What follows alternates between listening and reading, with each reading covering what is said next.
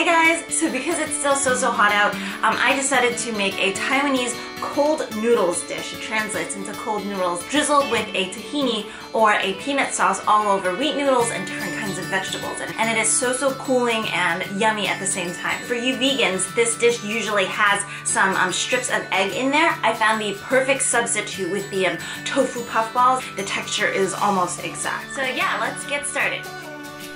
Okay, so we're starting with 2 servings of Chinese wheat noodles, and it usually comes in a bunch. You can take 2, or it's going to be about ½ pound. You're going to cook them according to direction only. You have to cook them about a minute less because nobody really wants soggy noodles, and definitely taste as you're cooking so that you're getting it to the consistency that you want.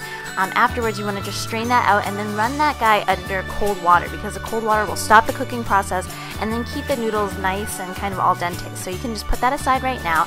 I'm cooking the tofu puffs right now, but if you guys eat eggs, feel free to fry one up right now. And you want to do about 4 or 5, and the reason that I'm boiling it is because these guys are fried, so that releases some of the oil, but at the same time it rehydrates the puff so it's not as dry, and that'll kind of mimic the egg flavor better.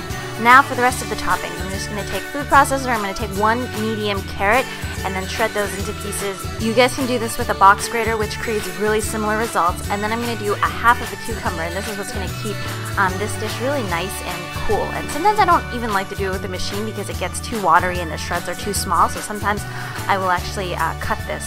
And so with these tofu puffs or with your egg, you just want to cut them into small strips, very much like the carrot or the cucumber, and then put a little bit of salt on them so that they get a little more flavor as they are going to be toppings. So here you go, the traditional kind of all 3. It's usually eggs, cucumber, and then a little bit of carrot, and then you just top it as you please.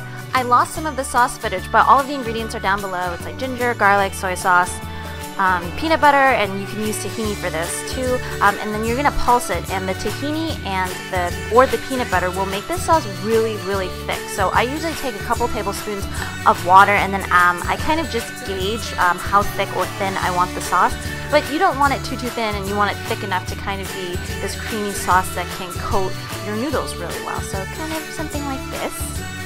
And then afterwards, you're basically ready for assembly. So divide the noodles up into 2. You want probably a couple tablespoons of that sauce right on, and it's so creamy and it's so good. And then just put on your cucumbers and your carrots, and then finally either your eggs or your little strips of tofu puff, and basically you're ready to go. And in Taiwan, it is in street carts and on the streets just all over the place, especially on really like hot, humid summer days in Taiwan. This dish is perfect. And usually they'll serve it in bags, so it's kind of like a to-go thing. And when you're ready to eat it, basically you just kind of, swirl it all together, and you have this really creamy, like peanutty tahini sauce that is creamy and a little bit sweet and salty and a little bit spicy, and it's just all like the best flavors that you can have for a noodle dish. So there you guys go, my Taiwanese cold noodles with peanut sauce.